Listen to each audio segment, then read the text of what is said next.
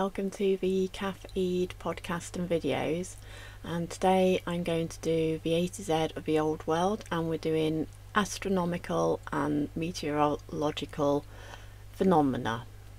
And I found this to be particularly interesting because I'm very interested in looking at the skies, or the contrails or chemtrails, whichever side of the argument you're on. I suppose there's chemtrails and contrails and all sorts of things. There's probably both. So I've noticed some really interesting skies. I think I've definitely spotted this one, number 6, which is called Cumulus. And I've definitely seen number 9, which is Stratocumulus.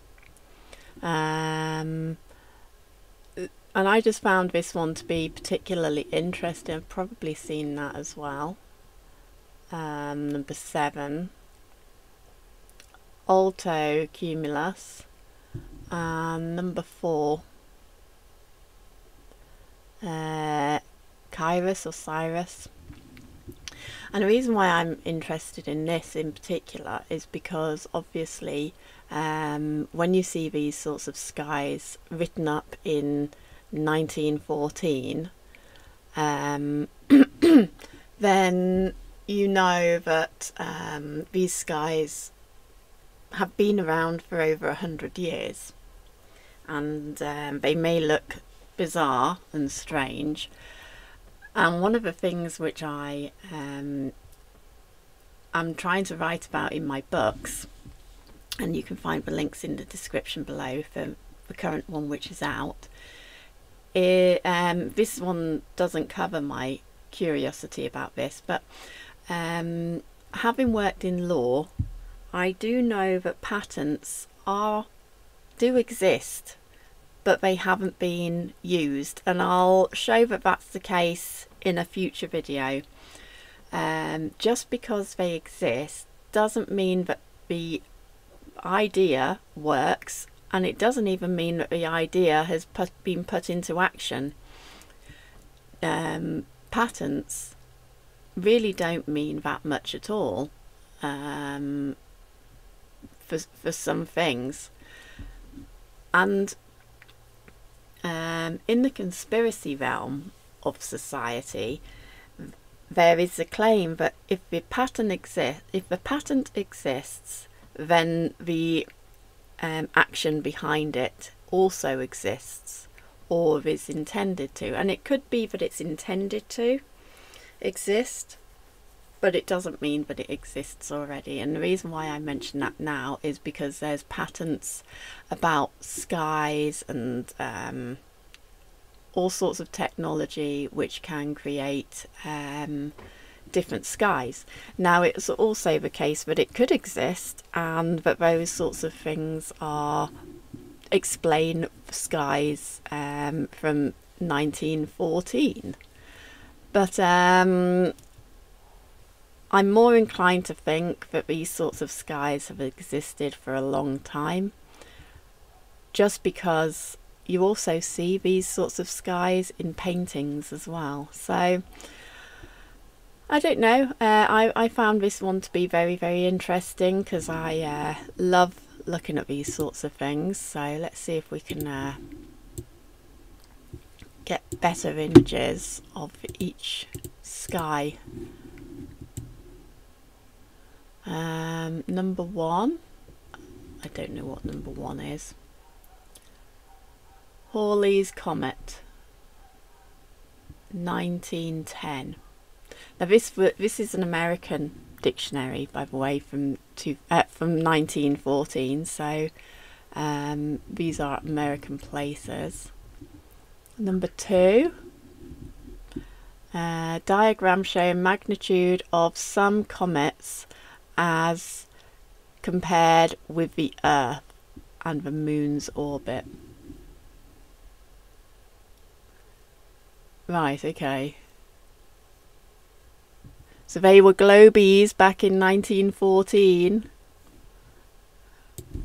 That's not a picture of a flat earth, is it?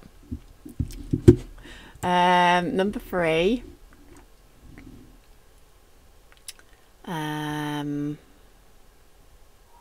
I can't see where number 3 is. Oh, Halley's Comet again.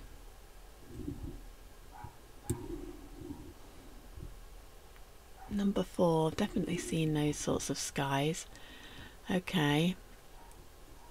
I've definitely seen skies like 15, which is, oh, it doesn't say here, but fractocumulus.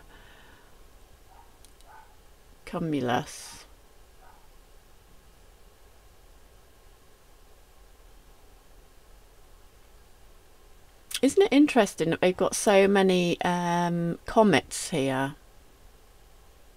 I've never seen a comet, I don't think, or if I have, I've seen some weird lights moving in very sort of angled ways, and apparently that's the space station. I don't know. And then a bit more here.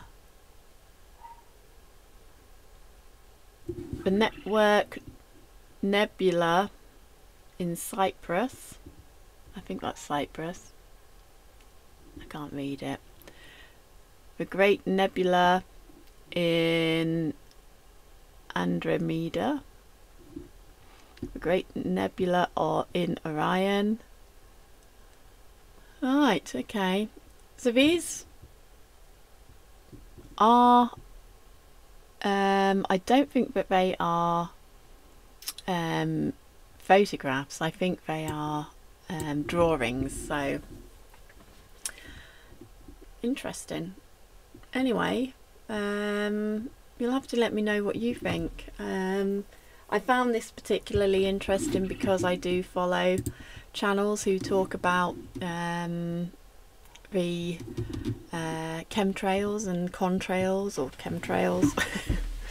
And I am interested in that idea, and I am open to that idea because I don't particularly trust the government, but I'm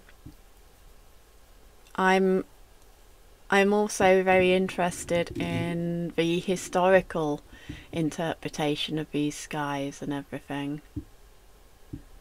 So yeah, I'm really glad in particular about this page. That's